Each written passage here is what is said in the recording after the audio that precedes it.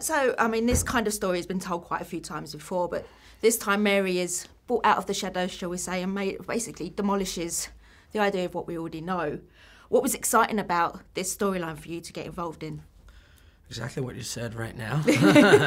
And plus, it's not only about the different perspective of Mary Magdalene, but from the new perspective of all the disciples as well. So it's kind of brand new and really modern as well. And as simple as that is about the material as well, and the director and the actors involved in it. So I felt blessed to be part of it when I knew what it was. Yeah, I heard as well, working with Garth is quite a unique experience as well. I mean, what kind of ideas did you come across that were quite new for you when he was creating this? I had a good experience in the past regarding direction, but in this case, it's particular because I felt like he was connected to my soul in a way. I don't know how to say that, but the way he was talking to me, the way he was looking at me, the word he uses, I mean, he found the right language to talk to my feelings and not to my brain. Mm-hmm. And it's special. I was going to say, yeah, you're taken more on a spiritual kind of journey than a religious one. Do you think as well that's going to appeal to a bigger audience, shall we say?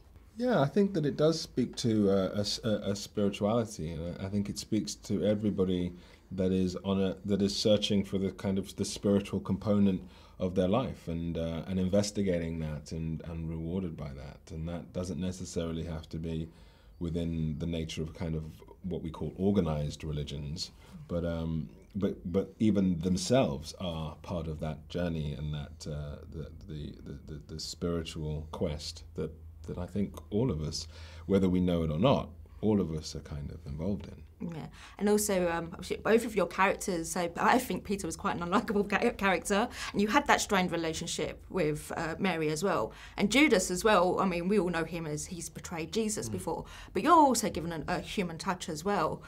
What was it about those kind of characters? Did you know anything about these characters beforehand? Yeah. I mean, I read and I heard about so many different versions of Judas, and this one was ringing the bell somewhere. I was like, oh, I heard about it before, and I read a book from Amos Oz before the shooting. That is, Judas is written kind of the same way, like a human being who betrayed but not really betrayed. I mean, he did it, of course, but he thought it would help Jesus to bring the kingdom in a way. Yeah. So yeah, that was a beautiful human side of him. Okay, and obviously working with Phoenix and Mara as well, who actually give mesmerising performances as well. How was that for you guys? Did you ever get lost in just watching them like working together? Yeah, it's amazing to work with a group of really terrific actors, and Tahar as well, and Rooney and Joaquin, and just as an actor, just having that awareness that you're kind of excited to see the product, you know, even when you're shooting it, because you know that over there somewhere is some other part of the performance that is really interesting and dynamic, but you're sort of too involved in a way to see it. So you know, it's really exciting. Everybody was sort of occupying their own space and doing their own thing and really finding their own individual, you know, characters and in fact everybody, you know, yeah. Everybody, you know, across the board. All of the disciples, all of the, you know, just everybody was, you know, doing a lot of investigative work and researching and coming up with ideas, and it was very fully owned. Ladies and gentlemen, you're watching Hey You Guys! Hey You Guys, huh? Hey You Guys. Is that from the Goonies? It is indeed, yes. Nice. Hey